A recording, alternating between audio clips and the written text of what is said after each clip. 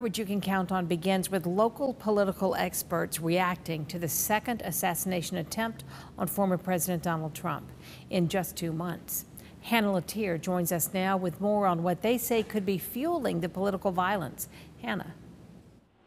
That's right, Jenny. Dr. Craig Albert, the Director of Intelligence and Security Studies at Augusta University, tells me rhetoric on both sides of the aisle could be causing heightened tension between parties, leading to violence. And the media we consume is adding to it. It is pretty unprecedented to see this type of violence inflicted upon political candidates.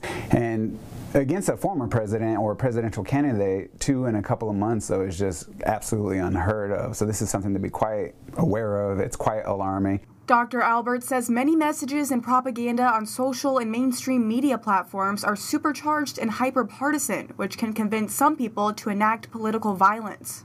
It decreases your rationality.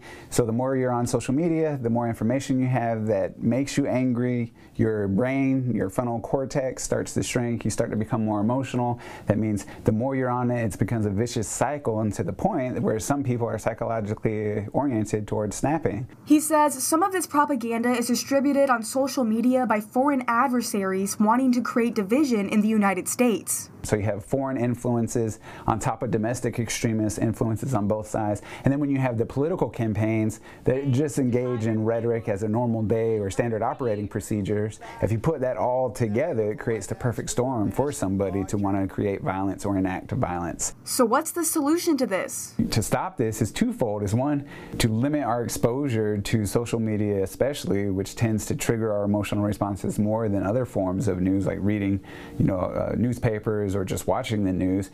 2 is to educate ourselves with a variety of news sources, right? So never just read or watch 1 or 2 programs. Make sure you're watching it from across different organizations. And we did reach out for statements from the Richmond County Republican and Democratic parties and are waiting to hear back.